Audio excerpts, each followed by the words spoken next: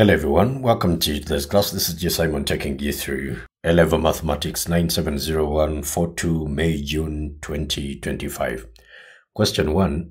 A crate is being pushed in a straight line along a horizontal surface by a force of magnitude 25 newtons, inclined at an angle of 20 degrees above the horizontal. The crate moves a distance of 12 meters in 8 seconds with constant speed.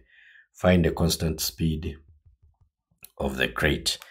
Now, the first thing we need to do is, of course, to draw the diagram and then identify the forces that are acting on this particle. And this is one of the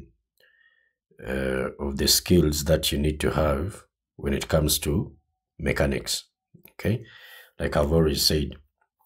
Now, we are having this force applied to this particle, and it is at a certain angle, 20 degrees.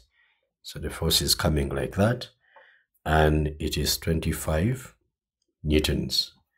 Then, of course, since this one, the block is on the floor, or the crate is on the floor, then it has gotten its weight acting downwards, the mg, and we also have the normal reaction. Okay, now we need to resolve the forces. If you have been following me, we have already said that closing in is cosine, and then opening up will be the sine. So this one here, when I close this one here, it will be now facing this way like this. Okay, so this one will give us, because this is hypotenuse and adjacent using SOHCAHTOA, that will be cosine. So we shall have 25 then cosine of 20 degrees. Okay, and then we also have this one here. When we try to open, so it is going to be facing down. Okay, so when it faces down, this one is now going to give us 25, because that is opposite and hypotenuse, so it is sine 25, sine of 20 degrees. Now this block here, let's say it is moving a distance here, which is given as 12 meters. Okay, 12 meters. That's the distance between these two here. Okay, now it does this in 8 seconds. Now we should know that for constant speed,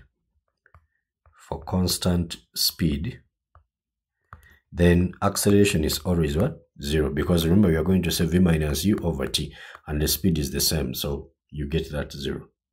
All right, then since acceleration is 0, then we need to use this relationship between speed, distance, and time. Okay, so here we need the speed. Speed is going to be equal to it is distance. If I need speed, I'm going to cover here, so it will be distance over time, right? Okay, distance then over the time that is taken. So what is the distance? Distance is 12 meters, time is 8. This one will give us 1.5 seconds. As simple as that. Then part B, find the work done by the 25 Newton force. Now, you know that work done is equal to force times distance. So the force, it is this one, it is not the 25. The force that is going to take this particle here is this horizontal component. So that is 25 cos of 20. You see that? Then times the distance. Which distance have we gotten? The distance is 12. Now, when we multiply this, what do we get to 3 significant figures? 12, then times 25 cosine of 20. Make sure your calculator is in the degree mode. So that one gives us 282 to 3 significant figures. 282 joules to 3 significant figures. That is that. Then part C, they're saying find the power at which 25 Newton force is working. Now, power is the rate of doing work. Okay, so power is equal to work done divide by the time taken. So we shall have this 12 here multiplied by 25 cos of 20, which gave us the what?